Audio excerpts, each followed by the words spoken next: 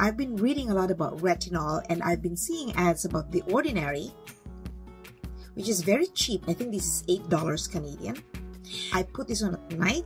So what happened was this has caused me breakouts. So I hope you'll watch until the end of this video because I'm going to show you what happened.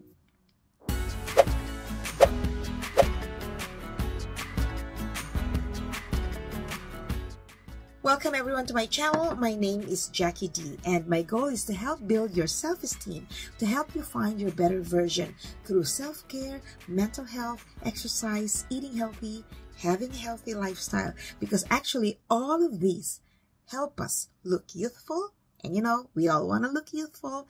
When people say you look younger, of course, it's flattering. We do take that as a compliment. If we look older than our age, I know we panic. That's normal. That's normal for us. So my goal is to help lift your morale up, help build your self-esteem. So I am talking about this. I was so excited. I've been seeing this in so many ads. People were talking about this in their videos. So after watching people talk about this for about a month, I finally bought my product. Actually, I bought 3 of them because they were suggested. I started using this on December 7th. So the one good thing that we should always do when we're trying a new product is that we should try a new product one at a time, so that if there are good effects or if there are harmful side effects, we know exactly what product caused that. I use a lot of different products. I have my exfoliator, I have my mask and things like that. I have my serum, moisturizer and all. So now this is my review about the Ordinary Retinol 1% in Squalane. I would apply these drops on my face at night. So I could actually feel that my face was so oily, and I would sleep with it, of course.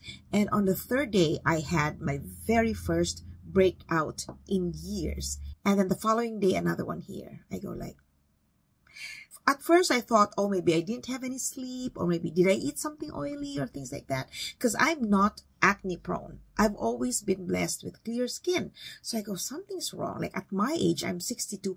How can I be having pimples? So I stopped for a little bit, for about 2 days. And then I go like, okay, I'm going to let it rest. And then, so it didn't multiply. And then I applied it again after 2 days. And then I had another breakout here.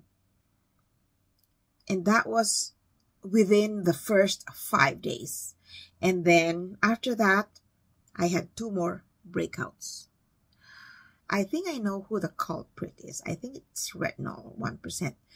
This one, the Ordinary. The past week when I went back to trying it, I actually put very slight, just very, very slight, almost nothing. And that's how I got this pimple. That's it. I am no longer using this. It's very cheap, and I know that, you know, sometimes when it's on sale, when it's cheap, you gotta think twice. Of course, it's not always the same for everyone. We all have different skin types. But the fact that I am not acne prone, and I've never had any pimples or acne problems all the way until this age, this might be harmful to your skin. So I am ditching this. And actually, I have not even tried these 2 yet. I'll wait until my face is clear and I'm back to doing all my routine without this one already.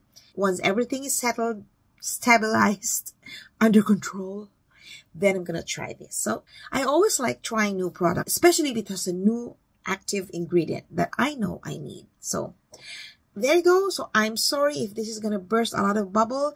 I know that there's a lot of you who also benefit from this, and there might be a lot of you who have experienced what I've experienced. So always good to share what we know and what we've experienced. It's always my story that I share, and I like sharing that because I think it's how we grow. It's how we help one another, especially with this inflation. Money's not that easy to earn. We got to be very careful with what we buy.